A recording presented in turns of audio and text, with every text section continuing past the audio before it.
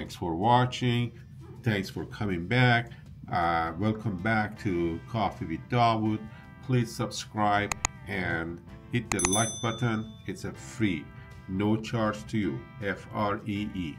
So let's talk about my caddy experience. The caddy, I saw the caddy on the street park, so I called this guy. It turned out to be a young kid that his dad gave it to him, this car, whatever.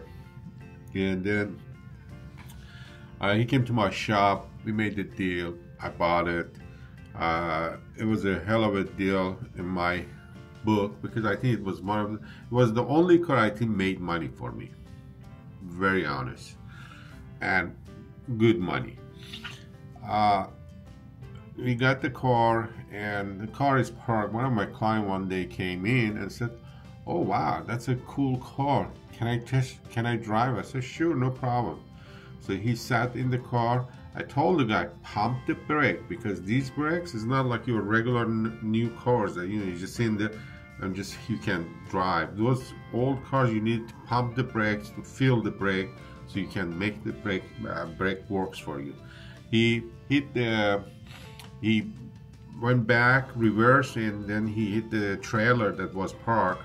I'm glad nothing happened to him. He was okay, all of those things. We had the car, and then I only drove it maybe, I mean, no exaggeration, maybe 10 miles the maximum. But then I had a guy that was interested in it, and we made a trade on it. It turned out to be a really good deal for me. But it was one of those things, you know, just like, you know, I see some, I mean, I have a weakness about cars. Literally, I have a weakness about cars. I mean, if I have money in my pocket and I see a car, I like it, that's it. That's the end of it. At the end of the day, I said, I got to learn, and I'm trying to learn not to make that type of a spontaneous decision. But on this car, the spontaneous decision was okay, but really this wasn't a big deal versus the other cars. Those cars are really nice. I like it. Actually, I was talking to one of my clients today that I wanted him to buy it. He said he doesn't have the cash to buy it. Today he called me up and said, "You know what, dude, I was thinking about your caddy." I said, "Wow, what a coincidence. I'm just making a video about my caddy." He said, "Yeah, do you still have it?" I said, "No, I got rid of it a long time ago, man."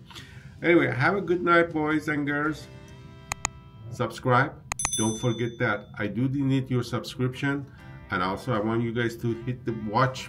I need a watch time. You guys gotta watch these videos, you know, and this is all for entertainment purposes. That's it, nothing else. I hope you guys enjoy it, and we'll see you back in another story time.